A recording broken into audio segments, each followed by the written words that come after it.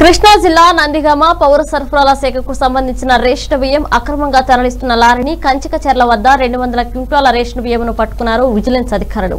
తెలంగాణ రాష్ట్రం ఎర్రుపాలెం నుండి యానంకు అక్రమంగా తరలి వెళ్తున్న రేషన్ బియ్యం డ్రైవర్ పిల్లి వెంకటేశ్వరరావుని అదుపులోకి తీసుకుని విచారించారు అధికారులు.